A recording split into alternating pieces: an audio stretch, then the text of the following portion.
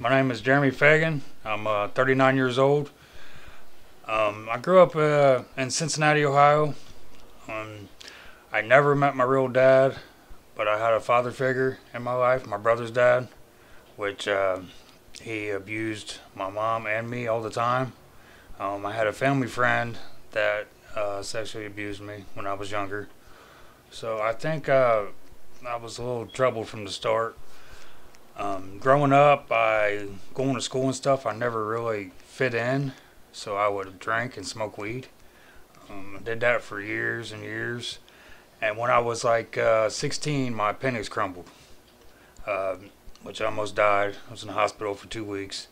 I got prescribed Fagin, which I was getting a lot of those. Back then you got them pretty easy, which I got addicted to those pretty fast.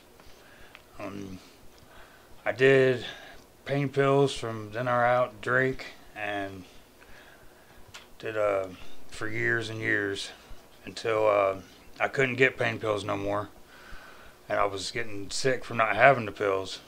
So I moved on to heroin so I wouldn't be sick. I started off snorting that. I realized that I could, you know, use a needle and not use as much and get higher. So I did that. I did that for years and years. Um, let's see. I had a son in 2007. Uh, his name was Riley. Me and his mom were together. We used for many years, and I worked. And the only thing I did use my money for was drugs and alcohol.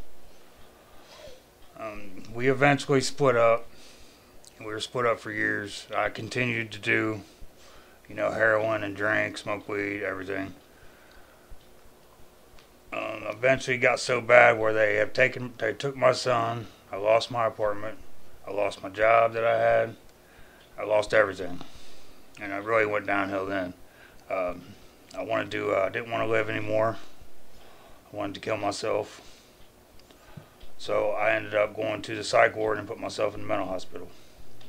From there, I went to treatment in Hamilton, Ohio, which I was there for 3 months, graduated. I got out and was sober for about 6 months, but I never had a sponsor. I didn't go to meetings. I didn't work no steps. So eventually, I started using again. Um, I used for a couple years again, and it got bad where I was homeless for probably about 6 months. I was on the streets, and it was rough because I had burnt my bridges. I didn't have nobody. My family didn't want nothing to do with me. So I didn't know how else to get help, so I went to the hospital once again and told them I was going to kill myself. I was in there for about 2 weeks before they sent me to treatment again. I went to up here in Dayton, went to treatment, and I was there for 3 months, and I come to Good Shepherd. And this time around, I got a sponsor. I worked steps. I go to meetings regularly, and today I'm having a good life. Everything's working out.